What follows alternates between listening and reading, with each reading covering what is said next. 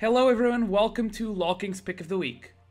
My name is Chakrez, and each week we'll be highlighting a champion that we think is really strong in the current meta, whether its popularity comes from ranked games, competitive play, or even both.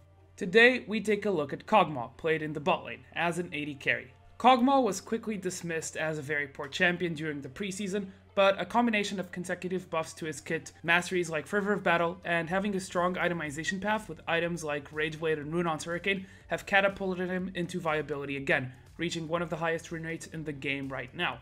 Let's start with his setup. For runes, you want to run attack damage marks, armor seals, magic resistance glyphs, and attack speed quintessences. This is the standard AD carry setup, and Kog'Maw is really no different. You can opt for some extra attack speed glyphs over the magic resistance, but overall they're not 100% needed, and the magic resistance means you're a bit less squishy than you otherwise would be. For masteries, you want to run 18-12-0, and your keystone mastery should be always Fervor of Battle. It's a fantastic keystone for Kog'Maw, as he can stack it up extremely fast with his Bioarcane Barrage and his attack speed oriented build. Kog'Maw's skill order right now is quite unique.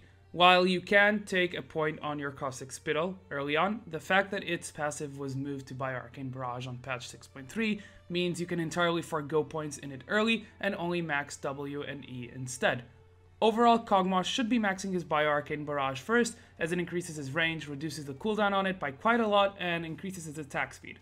Void Ooze should be maxed second, as the base damage on it goes up quite a bit, and the slow percentage increases with rank. Onto his item build, you want to start with Doran's Blade and a potion, as you would do with any AD carry. Your core items, however, are very different from any other AD carry in the current meta. Your first item should be Ginsu's Rageblade. The reason why it's so good on Kog'Maw is because unlike any other AD carry, you can stack it up to 8 times insanely fast with your Bioarcane Barrage. From there, you should look to pick up Runaan's Hurricane as your second item, as the extra attack speed complements your build nicely and helps you stack Fervor and Rageblade faster. As for boots, you should be looking to pick up Boots of Swiftness in most occasions. While Berserker's Greaves are still a good option, you'll usually already have enough attack speed in your kit and your build, so the extra movement speed on Swifties helps when you're on such an immobile carry. Your premier lifesteal item should be Blade of the Ruined King, as it's another item with natural synergy with your kit, and as you want to stack a lot of attack speed for your Rageblade and Fervor stacks, not to mention the percentage maximum health on Bioarcane Barrage. However, you will sometimes feel the need the extra survivability, so the Bloodthirster is a good alternative. The rest of your build will depend on the enemy team. If you need magic resistance and a cleanse, your best option is Mercurial Scimitar, but Wit's End and Maw of Malmortius are other MR options you can go for.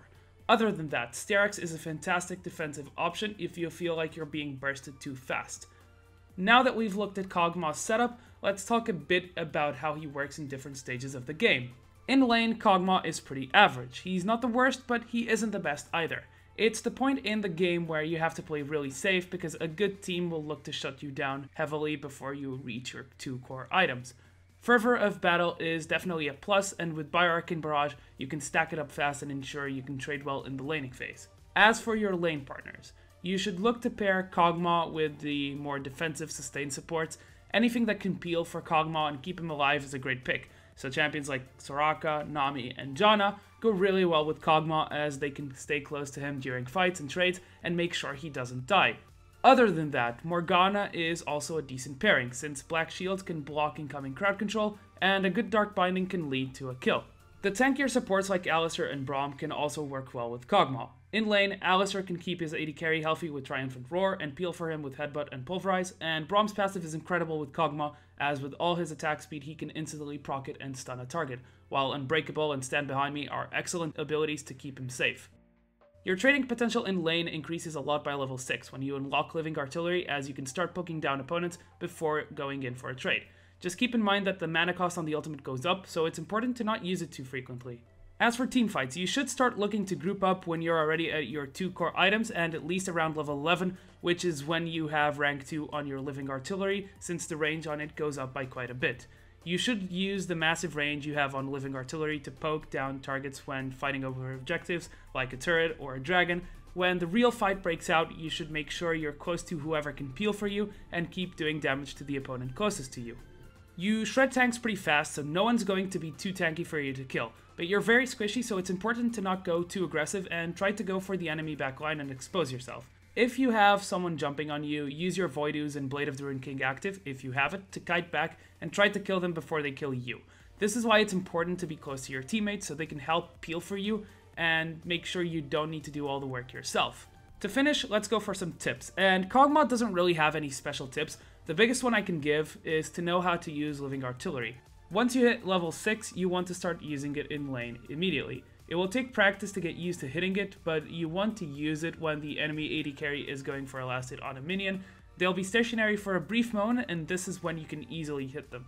Other than that, knowing how to manage your mana cost is key. In the early stages of the game, you should never go beyond 2 consecutive ultimate, as the mana cost for the third will be 120 mana.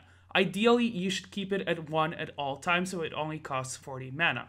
In teamfights, you can use it a bit more often, but again, remember the mana costs go up very fast, so try not to go past many consecutive uses unless you happen to have a blue buff or know that it's the ultimate you'll need to finish off the last target in the fight.